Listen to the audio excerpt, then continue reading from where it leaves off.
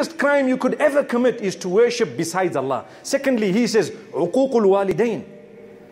Uququl walidain, what does that mean? Your parents.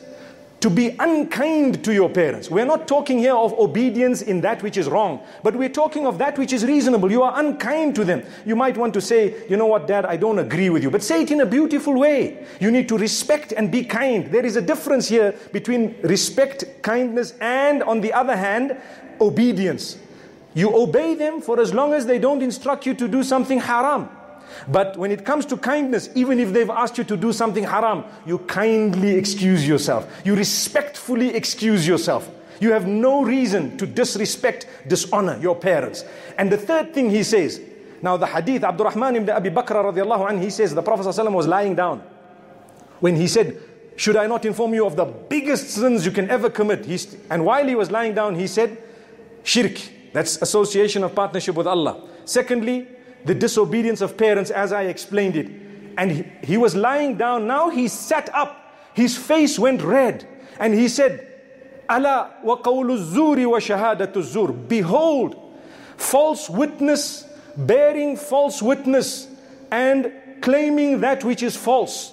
And he repeated it. Beware, bearing false witness and claiming that which is false. Beware, bearing false witness and claiming that which is false. Beware, bearing false witness and claiming that which is false. Beware, bearing false witness and claiming that which is false. Beware, bearing false witness and claiming that which is false. The Sahaba say, Hatta qulna laytahu sakat. Until we all said, we hope he can keep quiet now. Allahu Akbar. Allahu Akbar. You see, I notice how I repeated it. I'm sure a lot of you must have said, what's his problem? Well, can't he keep quiet? That's exactly what happened. He repeated it with a red face. He sat up. He said, watch out, false witness amongst you. Not only the rain will stop, but it will earn the wrath and the anger of Allah. When Allah punishes you, it will come in such a way that you won't know daylight from the night. You won't know the morning from the evening. You won't know your left from your right. Let's make sure that we understand this hadith very clearly. You want rain, you want economy. You want wealth, you want goodness. You want happiness, you want Jannah ultimately.